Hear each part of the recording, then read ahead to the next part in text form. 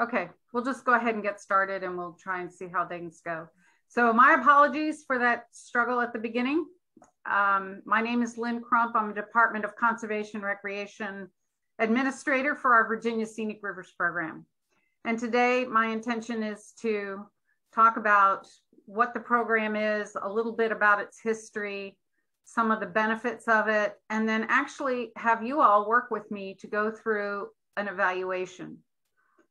So in order to do that, if you'll see on your opportunities, there's handouts for this session and you can download them or you can wait and we'll go through them together.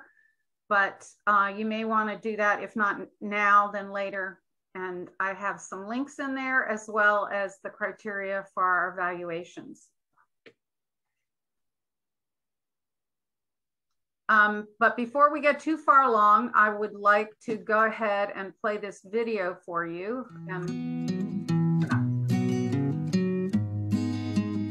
Today, we're evaluating the York. Oh, so sorry.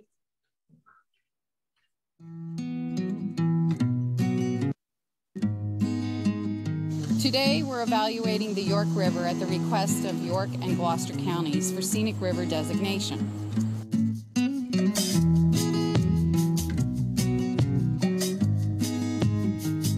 Helping us today are representatives from the Watermen's Museum, Gloucester and York counties, and the Community Design Assistance Center at Virginia Tech, as well as VIMS.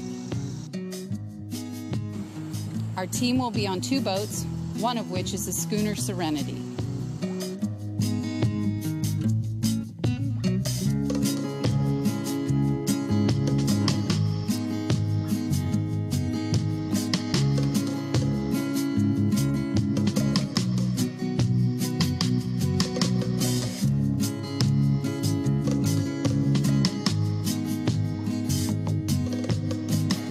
We went to take an evaluation of the York River for about 28 miles, and what we've seen is a fairly pristine river with a lot of the shoreline protected by federal and state easements and lands.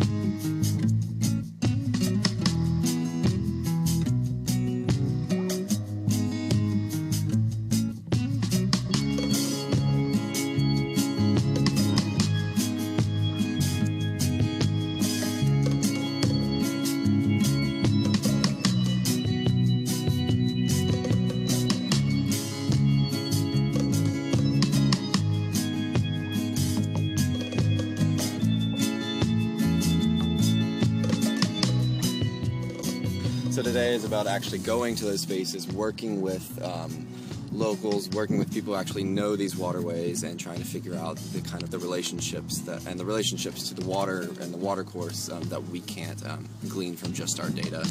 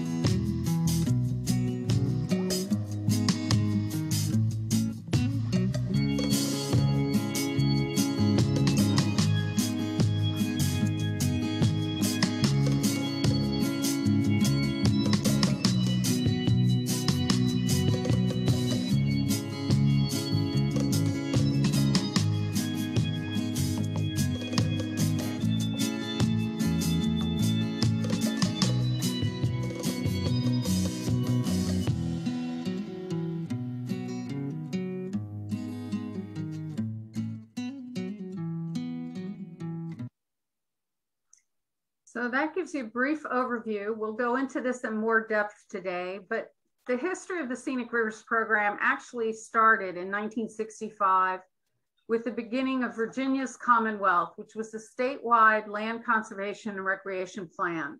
As many of you may be aware, there is the outdoor recreation plans that are required by each state if they're going to receive land and water conservation funds. Those plans are updated every 5 years, and for most of those, Scenic Rivers has been mentioned in one way or another. But the true start of our program was in 1970 when it was codified. And the codification came after this 1969 report called Virginia Scenic Rivers, where it identified approximately 28 river segments to be considered for designation, as well as outlining what the criteria would be for designation. Our General Assembly, as I mentioned, has this special chapter and act, and that stayed in effect as was until 2003, when there was a major update. Up until 2003, it was required for each scenic river to have a local committee that was appointed by our governor to manage and watch the river and make sure it was done well. A lot of those appointments were people that did not necessarily have a vested interest in the local river. And also because of time, a lot of the major enthusiasts for the rivers had gone away. So they decided to eliminate all of the local committees and create one statewide committee. There were 3 committees that decided they wanted to stay in effect: the Historic Falls of the James in Richmond and Goose Creek, and then later Catoctin Creek in Loudoun County. And then in 2012, that statewide committee was abolished, and the responsibilities of that were given to the Board of Conservation and Recreation. Right now, we have 37 river segments that have been designated and approximately 166 miles of river designated. A lot of people would say that sounds like an awful lot of rivers, but we have 49,000 river miles in Virginia.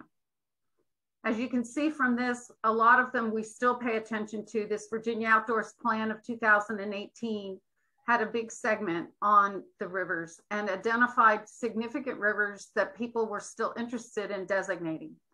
As was mentioned in the video and prior to this, it is a locally driven program, and therefore it requires local endorsement and supervision of the process. This is a map of our state with our local rivers that are designated. It does not have the 2 most recent ones, but it shows all the others in dark blue that have been designated. And you can see that they are coastal rivers, Piedmont rivers, and mountain rivers. And each one of those river areas have like commonalities, but comparing mountain rivers to coastal rivers is not something we do within this program. In 2020, we celebrated the 50th anniversary of our Scenic Rivers program. Many of you may be aware, one of the reasons that we had focused on Virginia for this symposium was because we were going to have you all help us celebrate the 50th anniversary. That didn't happen. We're now doing it virtually. But I do want to go over some of the things that we did accomplish with that. We had the first ever photographic spread in one of our statewide magazines with a detailed online report about what was happening in the Scenic Rivers program. We had approximately 10,000 coasters that were distributed by 13 different folks throughout our Commonwealth to local breweries, cideries, and wineries. We had a film night that we did in conjunction with one of our NGOs to talk about the river program, and this instigated the extension of the Rappahannock designation, which was quite an accomplishment and a celebrated success. Our marketing folks at DCR created a special 50th anniversary page, which you can go to at this link if you'd like to. And our governor proclaimed June as Virginia Scenic Rivers Month in 2020. We had over 70,000 organic social media impressions and 12 earned media stories related to scenic rivers over the last year. We also had this wonderful gallery exhibit, which unfortunately was not seen by as many people as we had hoped, that had 13 panels and a circulating loop of video that we used to tell about the program. And this was in Richmond, and we're hoping to have it go across the state at smaller local museums. The other thing that happened is we had some interns that were done by the Piedmont Environmental Council and through the Virginia Commonwealth University students that created some story maps for us. And these are those story maps. And as I mentioned, there's the handout that gives you the links to these so you can go and actually experience them. So let's talk a little bit about the program and what it means and how it is conducted. So the program's purpose is a commitment to resource protection, but not to keep development from happening, but to accommodate necessary use and development in a way that does not detract from the scenic criteria of the rivers. The benefits of the program is based on what the communities are looking for when they do it. Since the focus of the program is to recognize and designate rivers that have superior natural, scenic beauty, fish and wildlife, and historic, recreational, geologic, cultural, and other assets. Some of the benefits that are provided by this is the consideration for scenic resources and planning and design. And even though there are multiple dozen references to scenic in the Virginia Code, the Scenic Rivers Code is the only one that actually is codified.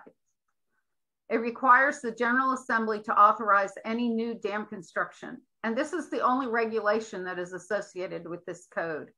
So this is a recognition code that localities use for their own purposes. It does provide for continued riparian land uses, and it also encourages closer review for projects by state, federal, and local agencies when they're doing permitting.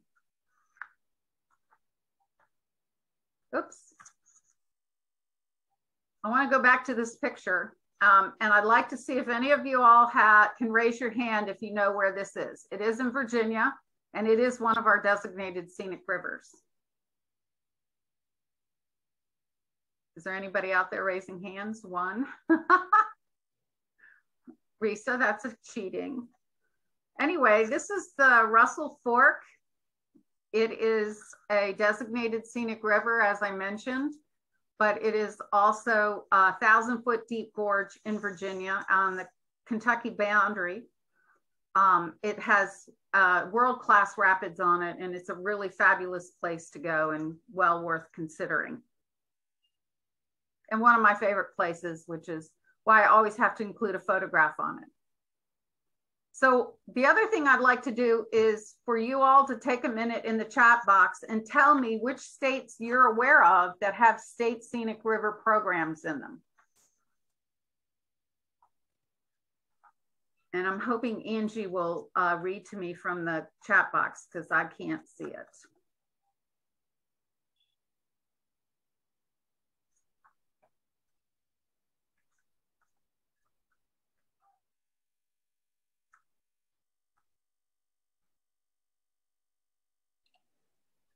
This is Joni, and I see Washington State, Oklahoma, and South Carolina. Thank you.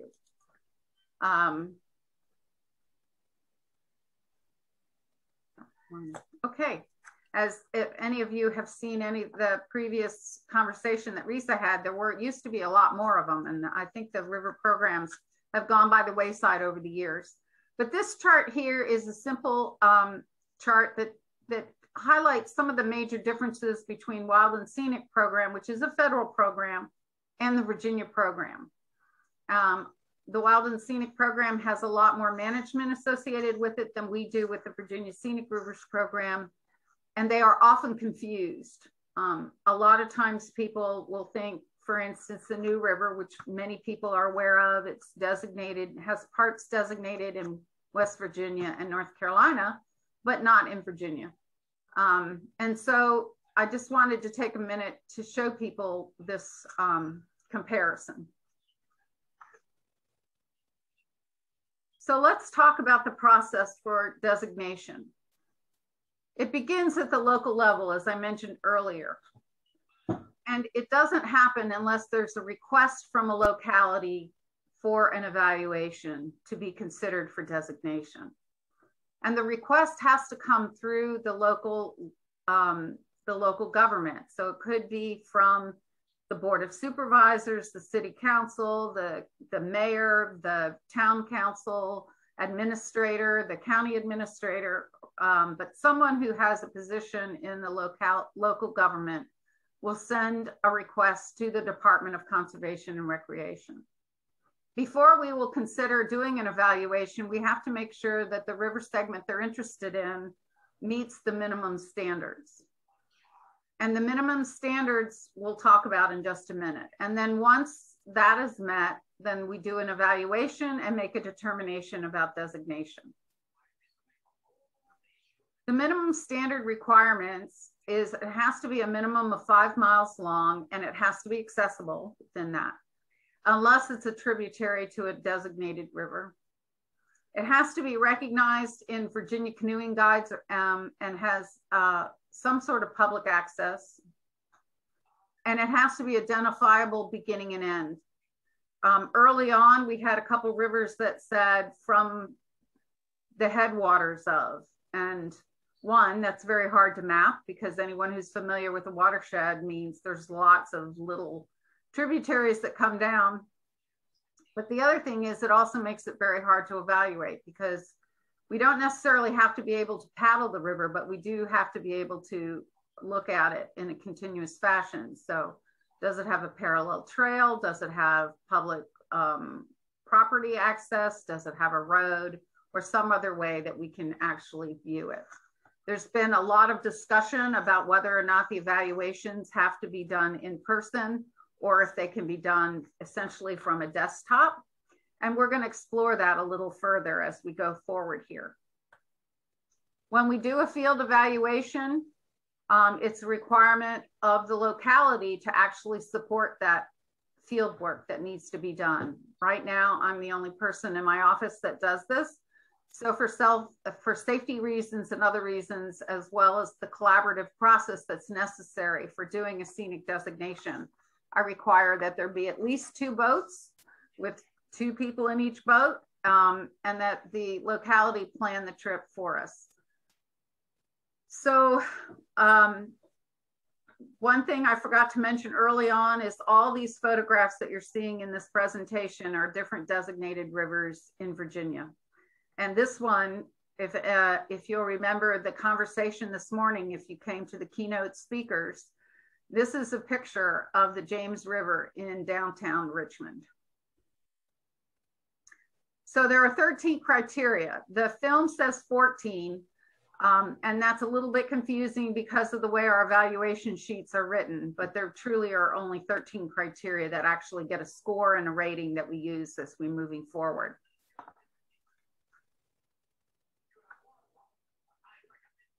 Once we have a confirmation that the river can be designated, we then send a letter to the jurisdictions confirming that and requesting their support to move it forward. It is then the responsibility of the locality to contact their local legislators and get them to support and take a bill through the General Assembly.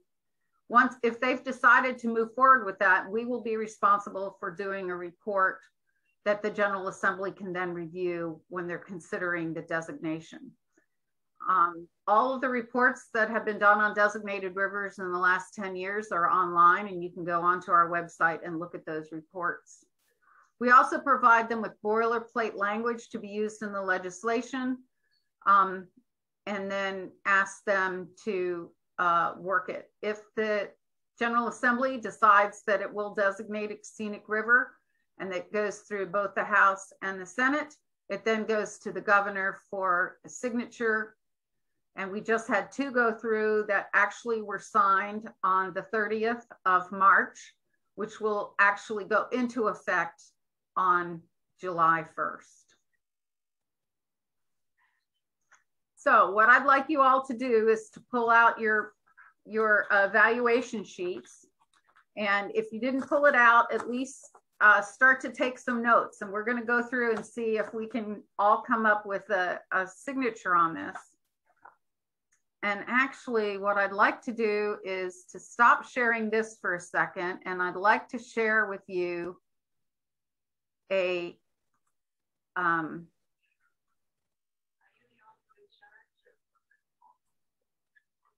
This is a story map that Dr. Vonish's class did on the Lower Chickahominy Scenic River study.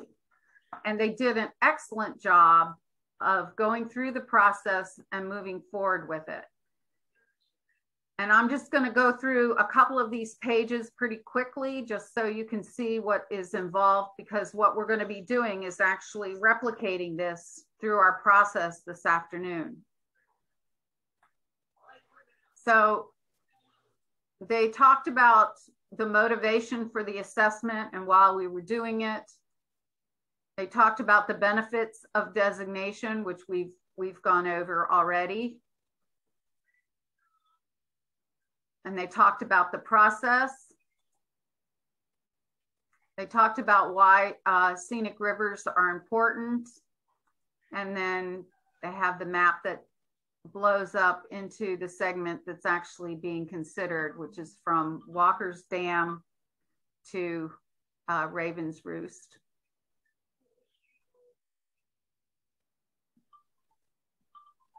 And we had we had all the students go out for 2 days in the field doing paddling down the river, and then we came together and evaluated it, and each student was then required to evaluate the river segment and move forward with it.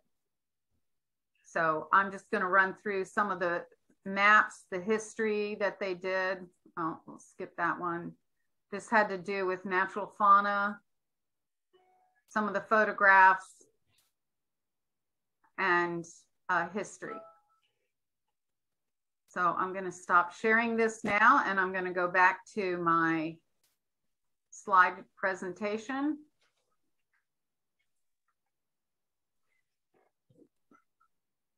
So this is the segment that we're going to do from Walker's Dam to River's Rest Marina. It's approximately 10 miles long. That's an important number for you all to do in your assessment. Okay, come on.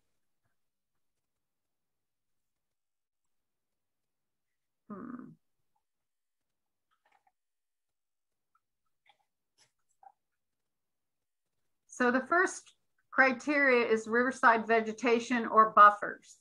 What we're looking at is how wide are the buffers, and we're very interested in anything that is over 100 feet.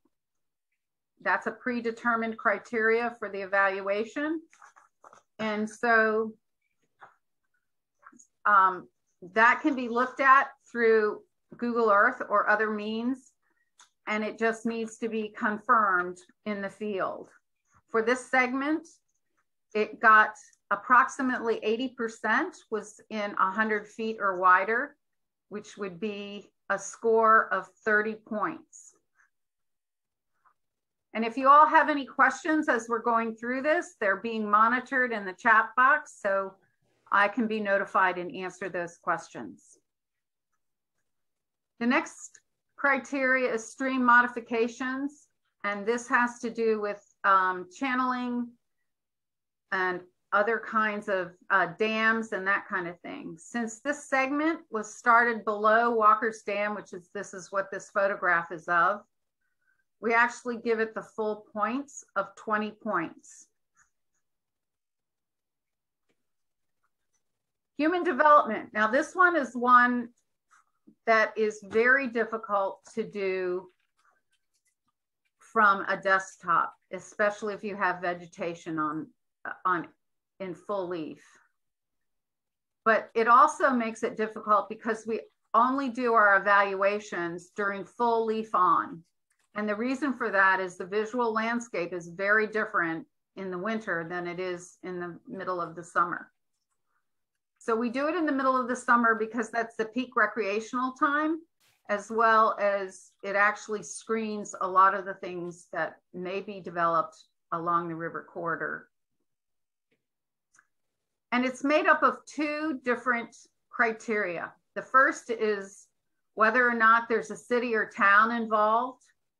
And in the case of this, we actually found that there was quite a bit of development in big developments in certain sections of the river. So the number of points for the city and town part is 0, because it had to be less than 10% of the entire corridor would be undeveloped, and there was more than 10%. For the rural development sections, we look at how many houses you see or businesses you see per river mile. And the criteria for the most number of points is 0 to 0.5 structures per mile. We had 10 miles of river, so that means you could only have 4.5 structures essentially. Otherwise it would be into the next lower rating. But because there are sections of this that are highly developed, we actually have 0 points for the human development part of this section.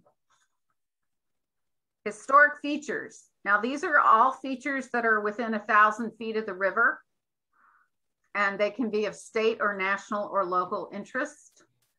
And so we did have features that were there, and so you get the full 20 points for that. But this section also this criteria has a bonus point, and that states that if there are national or state significant structure sites visible from the river, you get extra bonus points. And in this case, there was only 1, and so there's a 10 points bonus point.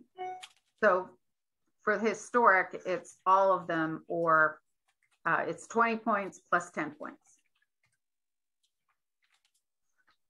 Landscape variety. This is another one that people try and do from a desktop, but it's really not possible.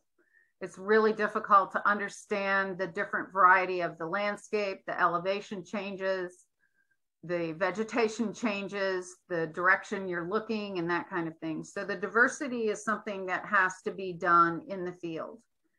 The same with the views. You can go into Google Earth, for instance, and do a view shed analysis, but you'll find often that the Google Earth or the GIS will have a much wider view shed than you can actually see when you're in the field and on the river. For both of these criteria, it was 10 points. It was a moderate diversity and a medium range in views. Fisheries and natural heritage. Now fisheries, what we're looking for that is the quality of the fisheries for recreational purposes. So is this, is fish populations non-existent, or are they very robust? Is there a high quality of different opportunities? Is there any national significance to the fisheries? We generally get this information from our wildlife resource folks, or from local fishermen who can give us that information. And because of the environment of this river, there were sturgeons that were seen and other things, it is considered a nationally significant fisheries. So that's a full 30 points.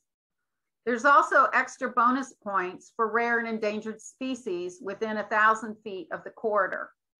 This can be birds, it can be plants, it can be mussels, it can be fish, it can be all of those things.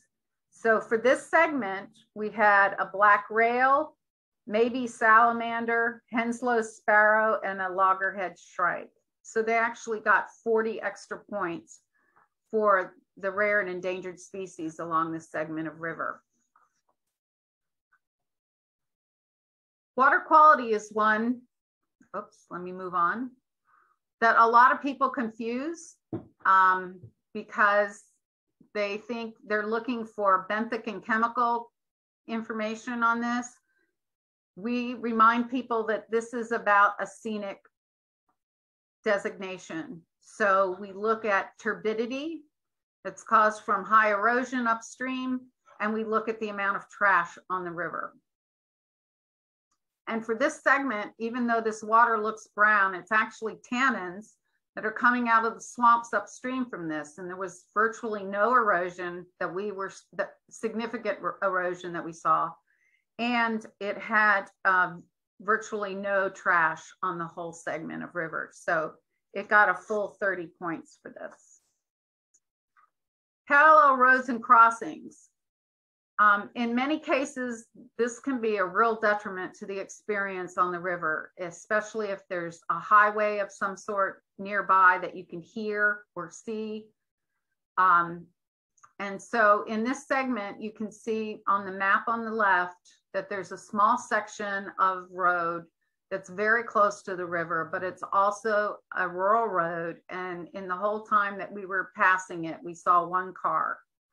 So that got the full 30 points. Also, this segment of the river is quite wide and has no bridges across it. So there was 30 points for crossings. Now, crossings are not only bridges, they're transmission lines and pipelines. And then if they're trestles from railroads. So all of those are considered crossings. If you're in a smaller riverbed where you have a covered bridge or some sort of historical stone bridge, those kinds of crossings are not taken off your score. They're all actually allowed for it. So I'm getting a notice, yeah, that we need to sort of finish up quickly. All right, special features is the next one. And this has to do with, does it feel remote? Are there unique cultural sites to see? Is there a change in the variety of the views? Is there aquatic beds? Are there wetlands? Is there other kinds of unique features? So all of that has to be experienced when you're in the field. And then you get an overall aesthetic appeal for this. And it actually scored at 20, according to the group. There were scores from 10 until 40 on that. So that's why you have a group of people to discuss it and why. You get points for public access, and there are several public access points along it. So you get full 10 points for that. And you get points for land protection greater than 25% of the river corridor boundary or the shoreline. And this is 28% of the shoreline is protected. That's the pink part. And so you get a full 10 points for that. So I'm going to give you about 2 minutes or a minute and a half to add up your scores. And then I would like you all to put your scores in the chat box so we can talk about them.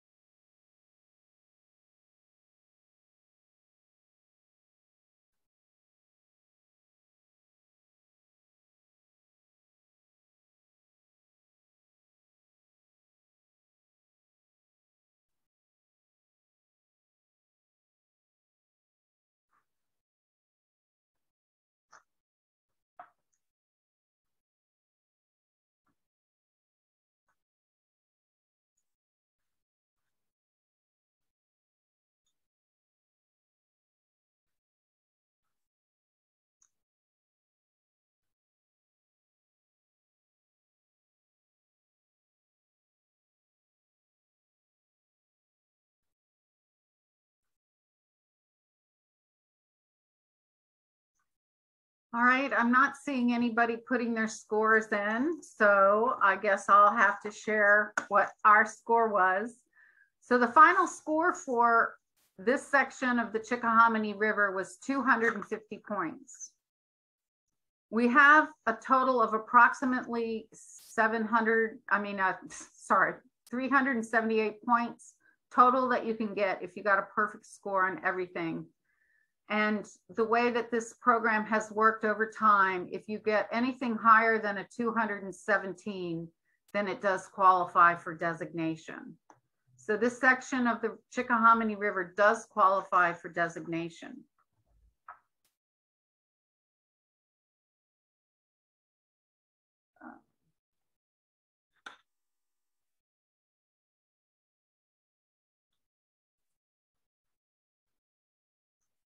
So with that, if we would notify the localities that they do qualify, then it's up to them to move it through the General Assembly.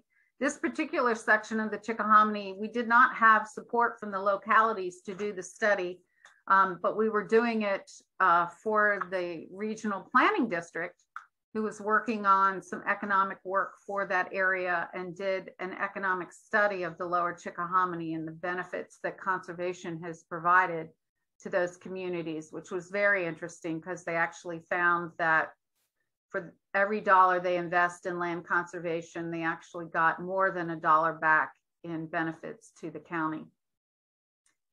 So at this point in time, I'm opening it up for any questions, comments, and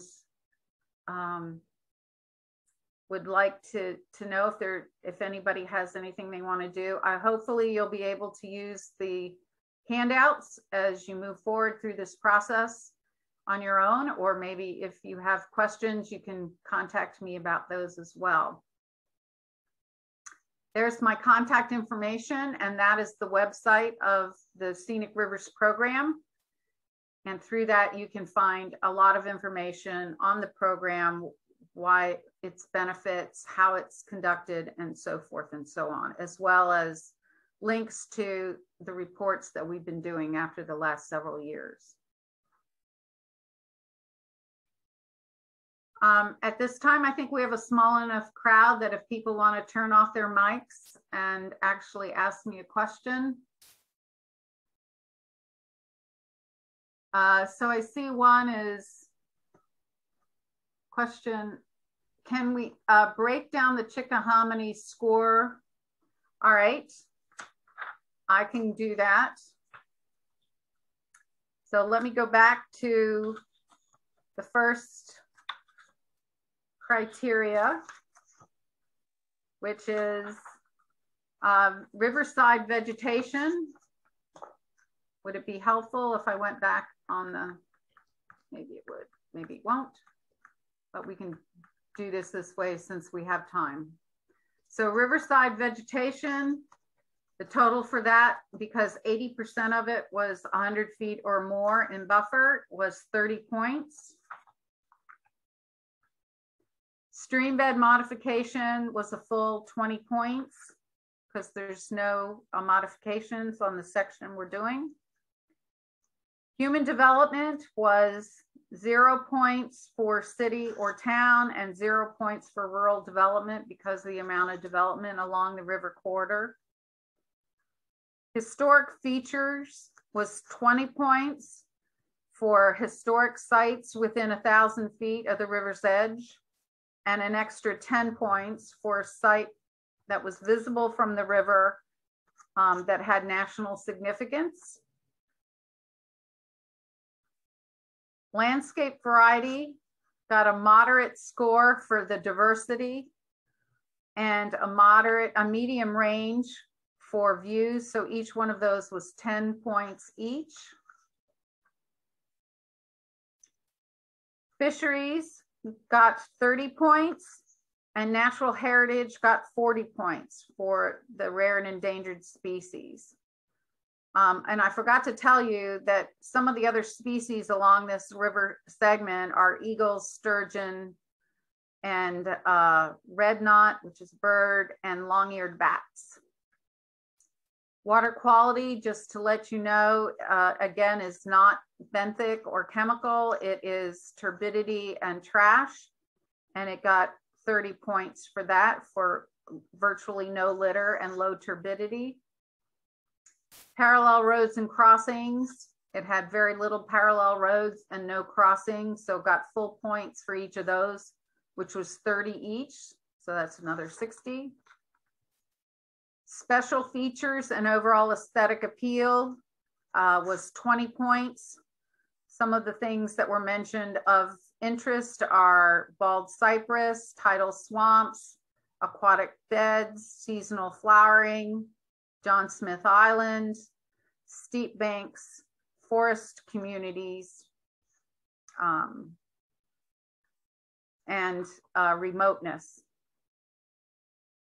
Public recreational access was 10 points. There are 4 recreational access sites along this segment, and 10 points for 28% of the boundary river's edge being protected. As I mentioned, that as I added it up was 250 points. If somebody has a different answer, that might be, but as long as it is above 217 points, it does qualify for designation.